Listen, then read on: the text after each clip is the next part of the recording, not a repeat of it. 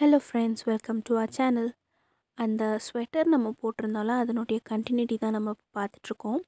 இப்போ எண்டில் வந்து நம்ம நூலெல்லாம் வந்து கட் பண்ணி விடுறோம்ல, அதை அப்படியே அந்த இடத்துலையே நாட் போட்டு விட்டோம்னா பிரிஞ்சிரும்.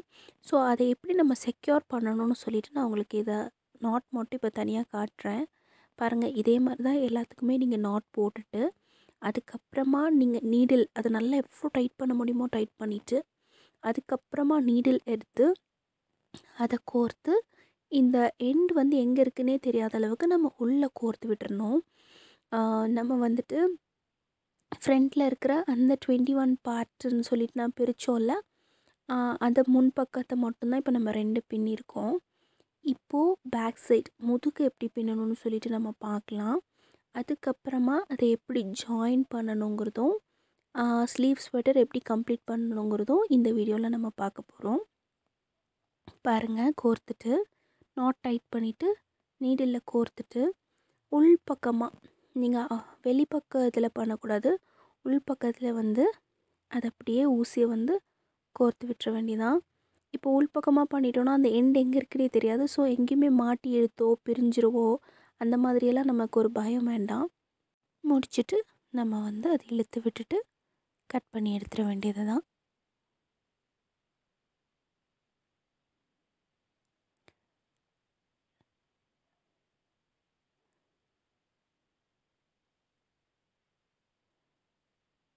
இப்போது நம்ம நெக்ஸ்ட் ஸ்டெப் என்ன பண்ண போகிறோன்னா, முதுகு பக்கம் எப்படி பின்னுறதுங்கிறத பார்க்கலாம். அப்படியே டர்ன் பண்ணிக்கோங்க. மிச்சம் இருக்கிற அந்த கவுண்ட் அப்படியே இருக்குல்ல, இது பாருங்கள், மடக்கி இருக்கப்போ அந்த 21 சைடோட பார்ட் நமக்கு அந்த பக்கம் நமக்கு தெரியுது. இங்கே பேக்கில் இருக்கிறத மட்டும் நம்ம இப்போது மிச்சம் இருக்கிறத நம்ம பண்ண போகிறோம். கிளியராக காட்டுற பாருங்கள். ஒரு செயின் போட்டுட்டு நம்ம அங்கே ஸ்டார்ட் பண்ணோம்ல, அதை விட்டுட்டு நெக்ஸ்ட் இருக்கிற அந்த ஹோலில் ஒரு ஸ்லிப் நாட் போட்டு அதை செக்யூர் பண்ணிவிட்டு அதுக்கப்புறமா 2 செயின் போட்டு ஒரு டபுள் க்ரோஷே, அதுக்கப்புறமா பக்கத்தில் 2 டபுள் க்ரோஷே போடுறோம். இப்போது நம்ம என்ன பண்ணோன்னா, கைக்கு எப்படி அந்த ஒரு வி ஷேப் ஒரு அப்படியே வந்து நம்ம குறைச்சிட்டு வந்தோம், அந்த மாதிரி முதுகு பக்கமும் நம்ம 2 சைடும் குறைச்சிட்டு வரணும். ஸோ தட் நமக்கு கையுடைய ஷேப் பர்ஃபெக்டாக கிடைக்கும். இப்போ பாருங்கள், ஃபஸ்ட்டு ஹோலில் மட்டும் நான் என்ன பண்ணேன்னா ஒரு சிங்கிள் க்ரோஷே தான் போட்டேன்.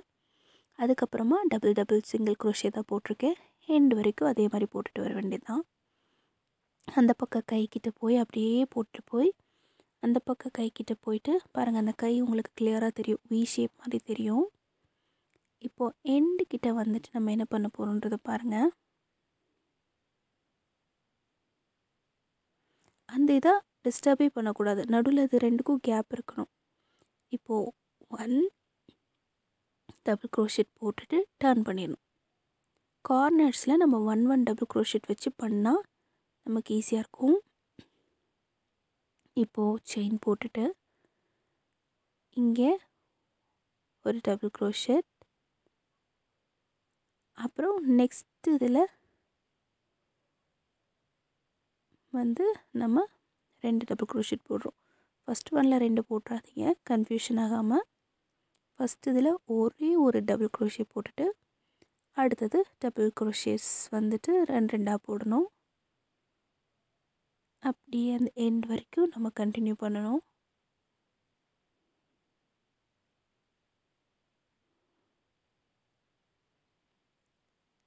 இப்போ இது வந்து செகண்ட் ரோ எண்டில் என்ன பண்ணுறோன்னா 2 போட்டுட்டு பாருங்கள், நம்ம ஒரு சிங்கிள் க்ரோஷெட் வச்சுருந்தோம்ல அந்த கார்னரில், அதுக்குள்ளே ஒரு சிங்கிள் க்ரோஷெட் போடுறதுனாலும் போடலாம், இல்லை டர்ன் பண்ணிக்கிறதுனாலும் பண்ணிக்கலாம். ஒரு 2 ரோக்கு வந்துட்டு அதை அப்படியே ப்ளெயினாக விட்டுட்டு டர்ன் பண்ணிவிட்டு கொஞ்சம் குறையிற மாதிரி ரொம்ப சின்னதாகிற மாதிரி இருந்தால் உங்களுக்கு அப்படி தோணுச்சுன்னா, இல்லை ஒரு ஷேப் அவுட்டாக ஃபீல் ஆச்சுன்னா அந்த கார்னரில் ஒரு சிங்கிள் க்ரோஷெட் கூட போட்டுட்டும் கூட டர்ன் பண்ணிவிட்டு நீங்கள் ஸ்கிப் பண்ணிக்கலாம். பாருங்கள், ஃபஸ்ட் ஹோலில் ஆட்டோமேட்டிக்காக செயின் போட்டுட்டு நான் டபுள் க்ரோஷெட் போட்டுட்டேன். ஃபஸ்ட் ரோவில் மட்டும்தான் கார்னர் 1 மெயின்டைன் பண்ணோம். பட் இப்போ நம்ம தேர்ட் ரோவில் டபுள் க்ரோஷெட் போட்டே கண்டினியூ பண்ணுறோம். இவ்வளோ தான்.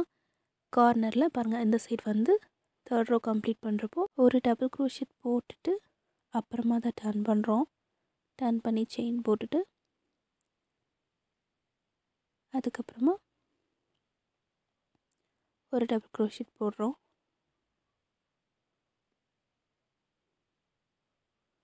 அப்புறம் அந்த சைடு டபுள் க்ரோஷெட். ஸோ நார்மலாக இதே மெத்தட்ஸ் ஃபாலோ பண்ணி தான் கார்னரில் 1 ஆக்கி சைடு அப்படியே அந்த ஷேப்பை கொண்டு வரோம். நீங்கள் இதை பாஸ் பண்ணி பார்த்தா கண்டிப்பாக புரியும். இதே மாதிரி பண்ணி நீங்கள் வந்து நமக்கு 15 ரோஸ் வந்து ஃப்ரண்ட் சைடுக்கு போட்டோன்னா இப்போ முதுகு பகுதியும் நீங்கள் அந்த கார்னர்ஸ் தைரியமாக ஒன்று குறைச்சிட்டு வரலாம். கரெக்டாக இருக்கும். நம்ம போட்டிருக்க கவுண்ட் படி பார்த்தோன்னா இது கரெக்டாக வரும். ஸோ இதே மாதிரி நம்ம 15 ரோஸ் வந்து நம்ம கண்டினியூ பண்ணணும். பாருங்கள், கார்னரில் செயின் போடுறோம் 2, ஒரு டபுள் க்ரோஷெட் போடுறோம். அப்புறம் அந்த பக்கமாக 2 டபுள் க்ரோஷெட் போடுறோம். அப்புறம் கார்னர் வரப்போ ஒரு டபுள் க்ரோஷெட் பண்ணுறோம். சேம் மெத்தட் தான் நம்ம ஃபாலோ பண்ணிகிட்டே இருக்க போகிறோம். முடிச்ச பிறகு பாருங்கள், அந்த ஒரு வி ஷேப் கரெக்டாக கிடைக்குதா? ஃபோல்ட் பண்ணி பாருங்கள், எவ்வளோ கிளியராக தெரியுதா? அந்த கை மட்டும் நமக்கு அழகாக கிடச்சிருக்கு பாருங்கள். நம்ம குறைச்சிட்டு வந்தது கரெக்டாக இருக்குது. இதுவும் அதுவும் கம்பேர் பண்ணுறப்போ பர்ஃபெக்டாக இருக்குது. உங்களுக்கு டிஸ்ப்ளே பண்ணி காட்டுறேன் பாருங்கள். அந்த வி ஷேப் கழுத்தும் கையும் உங்களுக்கு கிளியராக புரிஞ்சிருக்கும் நம்புகிறேன். இப்போ என்ன பண்ணலான்னா, இப்போது இதை நம்ம ஸ்ட்ரிச் பண்ணி ஜாயின் பண்ண போகிறோம். உள்பக்கமாக இல்லாமல் உள்பக்கமாக இருக்கிற சைடை நம்ம தைச்சி விட்டுட்டோன்னா அப்போ நம்ம உல்ட்டா பண்ணிக்கலாம். ஸோ அந்த மாதிரி நீங்கள் டர்ன் பண்ணிக்கிட்டு நீடில் நூலில் கோர்த்துட்டு அங்கே கரெக்டாக அந்த எட்ஜையும் வச்சு தைக்க ஸ்டார்ட் பண்ணுற பாருங்கள். அவ்வளோதான். இதே மாதிரி 2 பக்கமும் நம்ம தைக்கணும். கரெக்டாக இந்த செயினையும் அந்த செயினையும் உள்ளே விட்டு பார்த்து தைக்கணும். ரொம்ப உள்ளெல்லாம் வந்து விட்டு தைச்சோன்னா கூட மோட்டாவாயிடும். ஸோ இந்த செயின் அந்த செயினையும் பார்த்து மேலாக தான் நம்ம அந்த ஸ்டிச்சை கரெக்டாக போட்டுட்டு வரணும். பாருங்கள், 2 சைடையும் தைச்ச மாதிரி நான் காட்டுறேன். இது எண்டிங் முடிக்கிறப்போ ஒரு நாட் போட்டு நான் சொன்னேன்ல உள் பக்கமாக கோர்த்து விட்டுறணும்னு சொல்லிட்டு, அந்த மாதிரி கோர்த்து விடுங்க. நம்ம பின்னிருக்க அந்த எண்ட் நாட் போட்ட பிறகு அந்த நூல் மிச்சம் கட் பண்ணி விடுறது எங்கே இருக்குன்னே தெரியக்கூடாது. அதுதான் நீட் ஃபினிஷிங். இன்னொன்று, அது வெளியில் நீட்டிட்டு இருந்துச்சுன்னா எப்பாச்சும் லூஸ் ஆச்சுன்னா பிரிஞ்சிடும் ஸ்வெட்டர். ஸோ பெட்டர் நம்ம அது வெளியே தெரியாத அளவுக்கு உள்பக்கமாக கோர்த்து விட்டுறணும். பாருங்கள், நம்ம தைச்சது வந்து தெரியுதில்ல? பாருங்கள், தையல் நல்லா கிளியராக தெரியுது. இது உள் பக்கமாக நம்ம வச்சுக்கணும். வெளிப்பக்கத்தை வந்து நம்ம ஃப்ரண்ட் சைடாக வச்சுக்கணும். இப்போது பாருங்கள், நான் உங்களுக்கு ஃபஸ்ட் கோர்த்தல அந்த மாதிரி தான் இப்போவும் கோர்த்து விடுறேன்.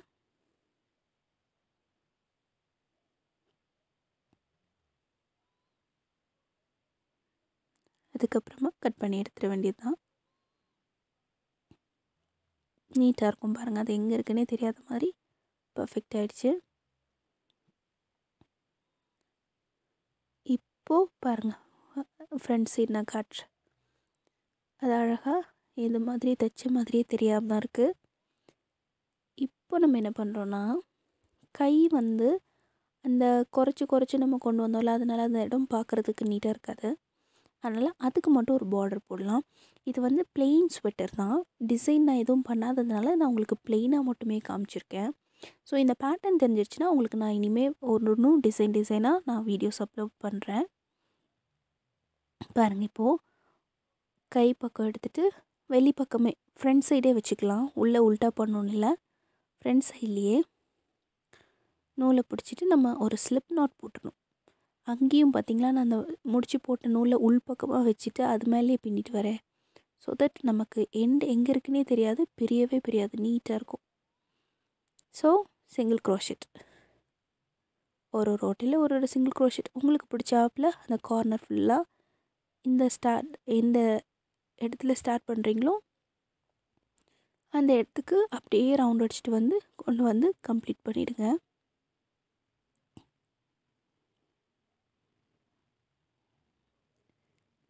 இதே சிங்கிள் க்ரோஷெட் அப்படியே ரவுண்ட் பண்ணி எடுத்துகிட்டு வந்து பாருங்கள். இது ஒரு ரவுண்ட் போட்டு முடிச்சாச்சு. ஒரு ரவுண்ட் போட்டு அப்படியே இப்போ கம்ப்ளீட் பண்ண போகிறோம். இந்த ஒரு பார்டர் போட்டால் தான் வந்து கையோடைய அந்த இது லுக் தெரியும். இல்லாட்டினா மேபி நீங்கள் வந்துட்டு இது ஒரே கலர் மாதிரி தானே இருக்குது, தெரியவே இல்லையே ஒரே மாதிரி தான் இருக்குதுன்னு நினச்சிங்கன்னா, அதை நீங்கள் பின்னுறப்போ தான் உங்களுக்கு அந்த ஸ்ட்ரிச்செல்லாம் நீங்கள் எக்ஸ்பீரியன்ஸ் பண்ணுறப்போ தான் உங்களுக்கு புரியும். லாஸ்ட்டாக ஒரு ஸ்லிப் நாட் போட்டுட்டு கொஞ்சம் லென்த்தாக விட்டு கட் பண்ணிவிட்டு நூலை நம்ம கோர்த்து விட்டுற வேண்டியதான். Same process. நீடில் எடுத்து போட்டு உள்ள கோர்த்து விட்டுருங்க.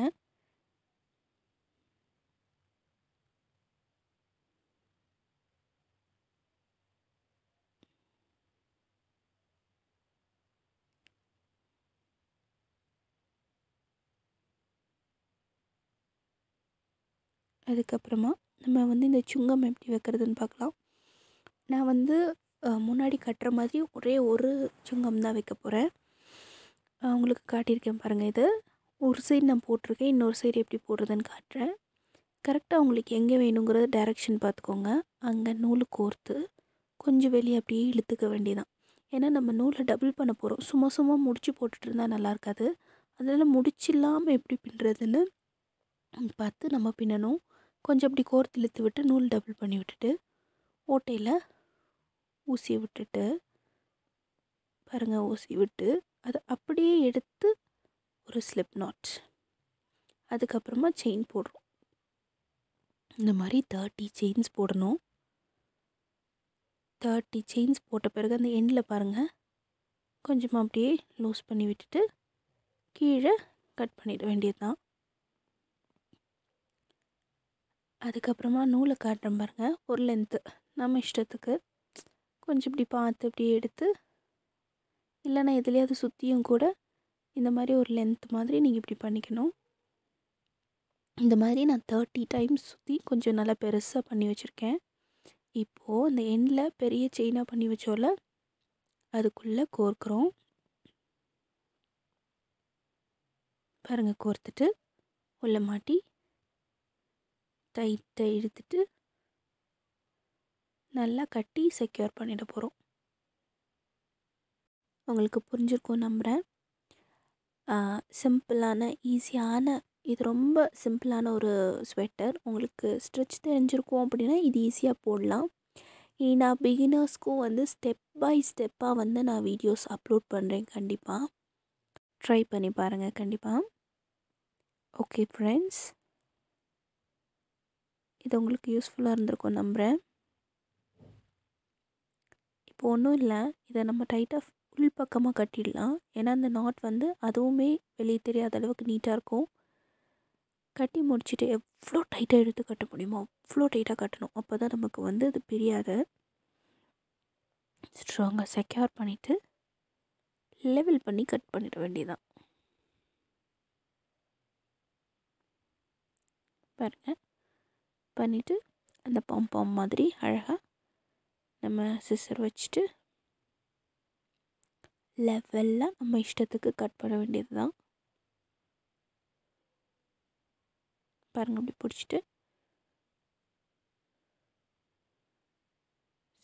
எடுத்து லெவலாக கட் பண்ணணும். சிம்பிளான ஸ்லீவ்லெஸ் ஸ்வெட்டர் ரெடி. பாருங்கள், நான் காட்டியிருக்கேன். நெக்ஸ்ட் வீடியோவில் புதுசாக கற்றுக்கிற வரைக்கும் ஸ்டே டியூன். பாய்.